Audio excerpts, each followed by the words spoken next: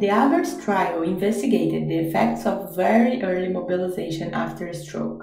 Early mobilization involves out-of-bed sitting, standing, and walking during the first days after stroke. While recommended in many practice guidelines, early mobilization was not supported by strong evidence. Proponents argue that early mobilization is important for brain plasticity and that bed rest may slow recovery by causing immobility-related complications. Opponents argue that early mobilization can be harmful, including reducing cerebral blood flow when the head is raised and increasing blood pressure with activity. The aim of this trial was to estimate the effect of very early mobilization compared with usual care on disability in people with stroke.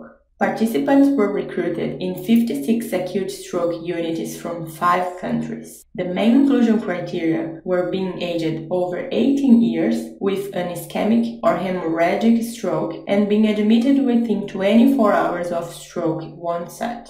2,104 people agreed to participate. 1,054 were randomized to receive very early mobilization and 1,050 to receive usual care. Allocation was concealed.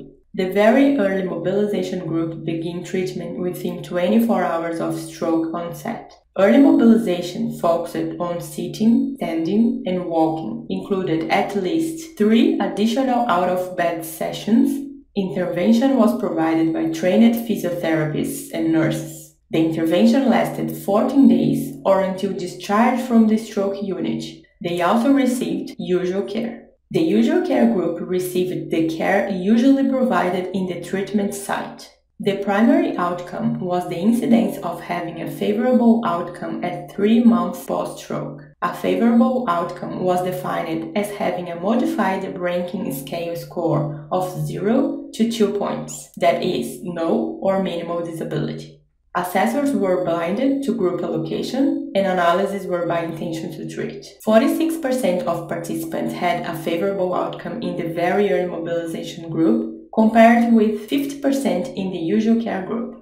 Very early mobilization reduced the odds of a favorable outcome at 3 months compared to usual care, with an adjusted odds ratio of 0.73.